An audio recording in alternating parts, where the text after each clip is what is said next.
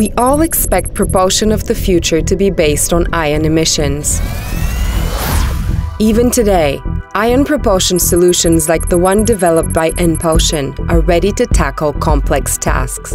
In order to focus on the slightest area of the Earth's surface, small observation satellites require extremely precise thrust maneuvers. Such requirements can be met only with innovative and safe thruster solutions. This is why ENPULSION uses field emission electric propulsion, also known as FEEP.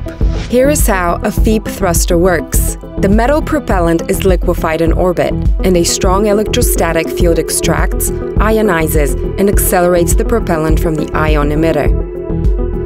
The extraction process requires high local field strength, which is achieved by using the field-enhancing effect at the apex of sharp needles. When applying the electric field to the liquefied metal propellant, a so-called Taylor cone is formed on top of the emitter needle. Ion emission occurs at the apex of this cone. Ions are then accelerated by the same field used for extraction and ionization, making this process very efficient. Electrons emitted from a neutralizer rush to meet with the ions. The beam becomes neutralized to maintain charge stability of the spacecraft. ENPULSION thrusters use the metal indium as propellant.